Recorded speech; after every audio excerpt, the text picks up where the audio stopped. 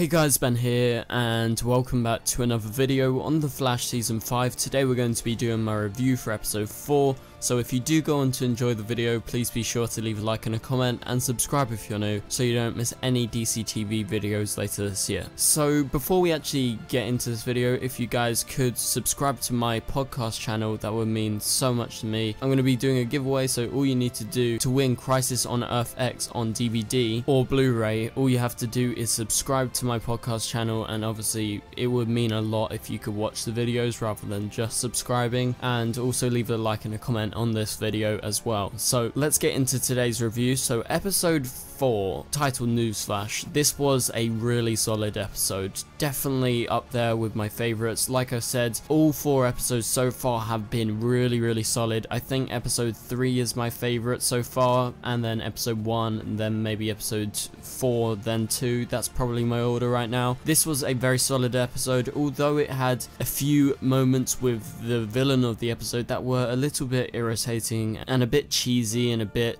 cliche that I didn't totally gravitate to, with her being a vlogger, and it's just sort of very of the time and stereotypical, and I don't know, I didn't like that bit as much, but that's like my only gripe with the episode. Everything else has been put together. The whole episode was crafted in a way that sets up the future but also does a great job at capturing the present. I'm not going to be going through it chronologically, but let's start breaking down this episode. So the opening scene, we get the reveal that Spin, who has taken inspiration from Iris in making her own website, she gets hit by dark matter in the night of the incident from the Enlightenment. So she actually doesn't get powers, as it's revealed at the end of the episode. Her phone gets powers. So this introduces the idea of metatech, and this is where it links into Cicada and how he has powers, how his dagger can absorb and suck away the powers of the metas surrounding, because it's metatech. And so Cicada's powers aren't inside him, it's inside his dagger, but now with that shard inside of him, most likely made of the same material as his dagger, he begins at the end of the episode, in the ending scene, to get super strength. So this is another element that's going to be in his favor in becoming this Jack the Ripper modern day figure. This is most likely due to the fact that Nora has changed the timeline's changed, and now he's got probably super strength that he didn't have before,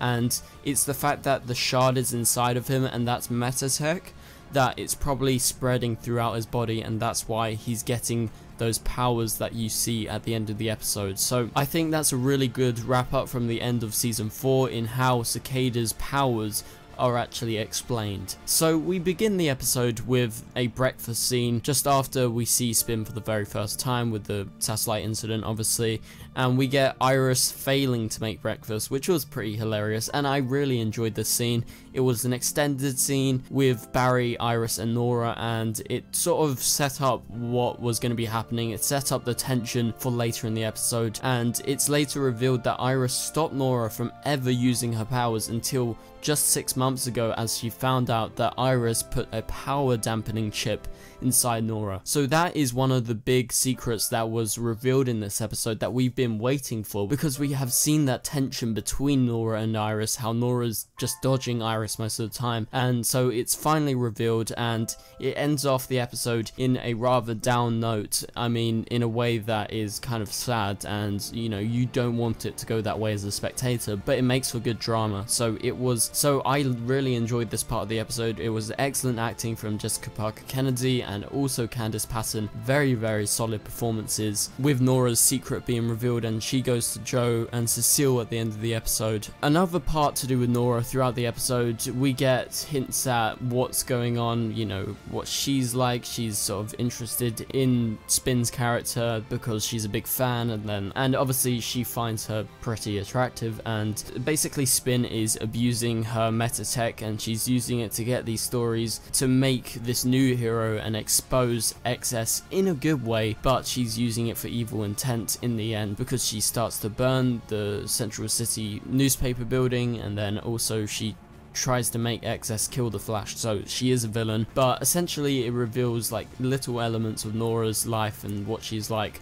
But also the main thing I wanted to touch on is with her releasing that to the world, with everyone seeing the photos, everyone seeing Nora as XS, most likely there is massive timeline changes, because in the Flash Museum in the future, surely if XS is doing this stuff in the past, surely she's going to be in the Flash Museum because she's associated with the Flash. I hope they tackle this timeline changes in the right way, because this would put a massive knock-on effect for the future, most likely in regards to the Flash and the Flash Museum, so we'll have to wait and see how that goes. But as the episode goes on, Cicada is revealed to have damaged lungs, and this is most likely from the satellite incident back at the end of season 4, with Sherlock and Ralph explaining why his mask makes that very insect-like sound that everyone has picked up upon, and I think the sound effects is just amazing for that. It's extremely dark and creepy, and it was an interesting part of the episode with Sherlock revealing all this information, very much so like Sherlock Holmes, and I enjoyed him quite a lot. And so the only thing left to talk about is Barry at the end of the episode. The choice he makes, he chooses to back Iris, and therefore a new bridge is created between Nora and him that wasn't there before, because now Nora, as being the daughter of them, will feel like she's been betrayed by her father because she looks up to him so much, and the fact that Barry's actually siding with her mum, who is sort of a control freak of sorts, as Nora reveals in the future, she's obviously going to have her gripes. So I'm looking forward to seeing what happens next between those two, and also Iris as well, because I thought that was an excellent part of the episode. So